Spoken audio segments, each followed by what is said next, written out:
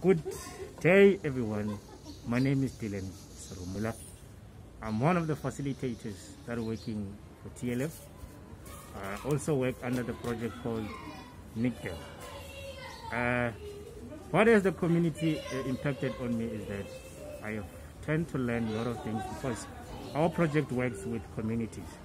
So I've tend to learn a lot of things, that how to communicate with communities, how to associate with them, how to operate around them.